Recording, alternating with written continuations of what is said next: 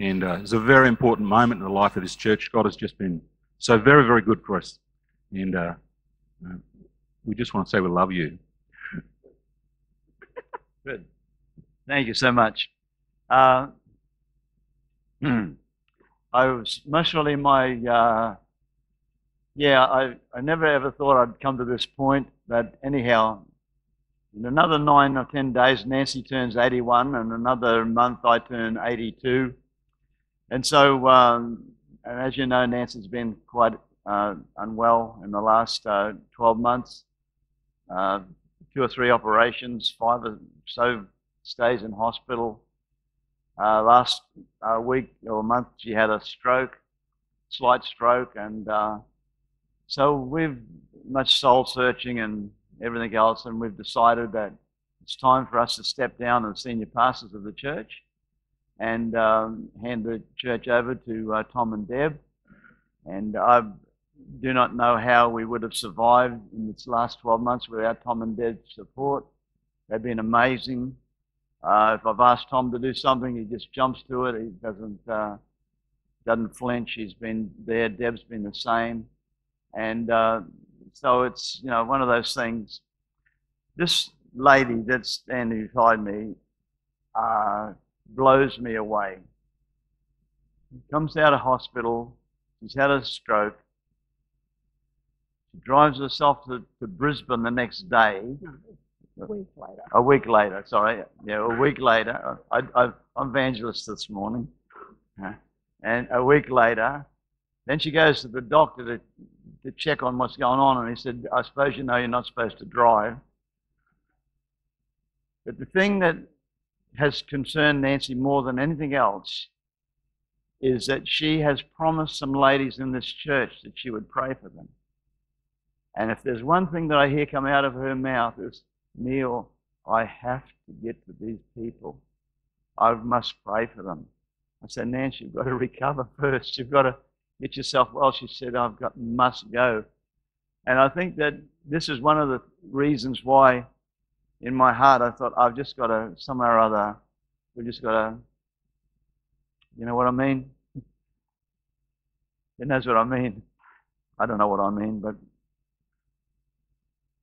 this is the hardest thing that I've ever done in my life. But anyhow, we'll be around until January, and I think I'm preaching next week, am I? I'm going to preach next week, and believing for the Spirit of God to move. And I just want to recommend Tom and Deb to you. And he's got vision, he's got dreams. He's been talking to me about what his heart is and all that, and I'm really, really excited, and I really, really believe you're going to see great things. Amen.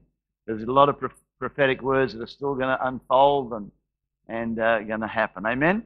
So thank you so much. We really, really cannot say how much we love you. Amen.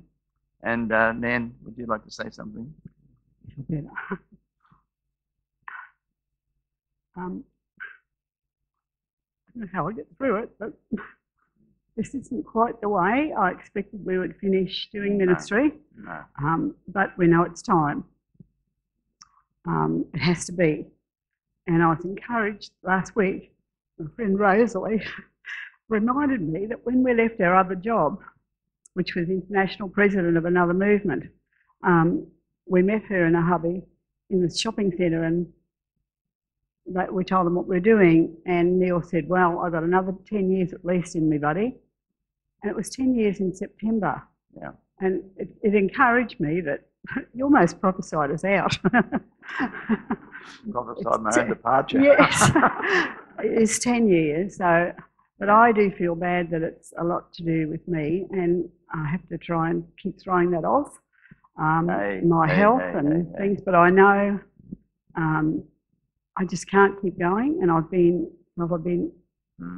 it's been hard for me this last year to sit back and feel like I can't do what I should do, and I've been so thankful to Tom and Deb Amen. for carrying that load, and we can't thank you enough. for all you people that have prayed and loved us and hung with us through it, particularly with me in the time I've needed, and just so thankful. And know you'll be in our heart forever.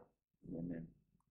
I Amen. didn't want to cry, but it's just there. It's okay. It's good. And we're just very, very grateful to God that He's preserved me in this time too. And I know I need time to recover. And Neil does too. It's been pretty tough on him, watching me at times and being scared out of his wits. And asked me what to do when I couldn't even answer him. And my doctor reading the riot act, not ringing the ambulance when I should and stuff like that. But I've been so thankful for everything in this 12, 14 months that it's been. But thank you, people, most of all. Yeah. Godly family that you are. Amen. Thank you. Amen. As you know, I also had prostate cancer. And it's a funny thing, the cancer was no problem. It was the treatment that nearly killed me. Yeah. It took away my strength, and I've really struggled and really had to push myself to keep smiling and to keep on top. And it has been a struggle. And again, I cannot thank Tom and Deb enough for their support and the way they just got in there and filled that gap and helped us through. Otherwise, we would never have made it. Amen. So thank you again. Amen. And God bless you. We're going to be here till January.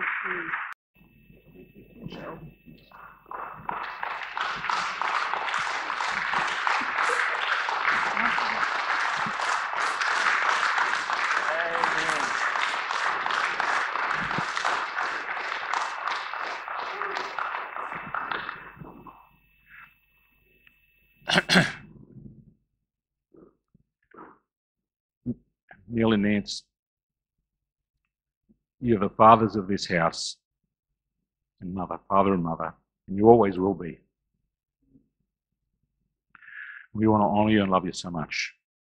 So over the next couple of weeks, Neil and Nance will still be here until Christmas, I think. So Neil's preaching next week, and then I think I'm preaching the following week. But on Sunday the 19th, we're going to have a celebration service. So it's going to be a real celebration, but we also want to make that a celebration for Neil and Nancy.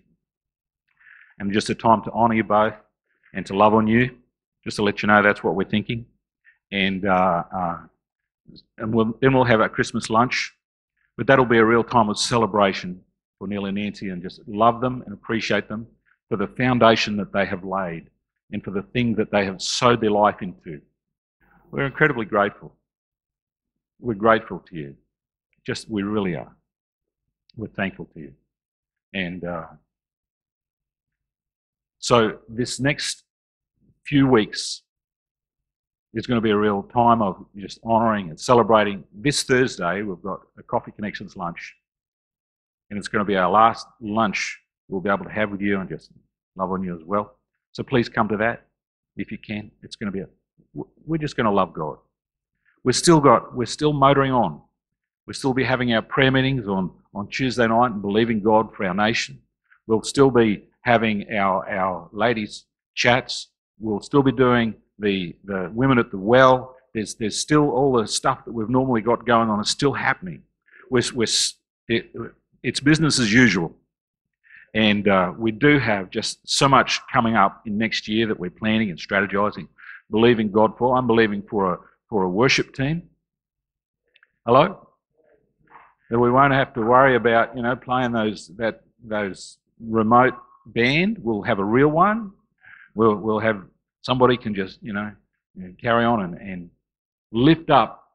One of the things that I'm just so grateful for is the presence of God. That is our heart's desire. When I first met with Neil, he said, we're not interested in success, we're interested in what God wants. We want the presence of God. And that resonated so strongly with me, and that will not change. This is who we are as a church. We want God more than success. We want God in our midst. We want the move of the Spirit. We want God to show up in power. I'm fasting and praying and believing God and pressing in. And I'm expecting God to fulfill every promise that He's given to us as a church. And because God is not slack concerning his promises. He will do it.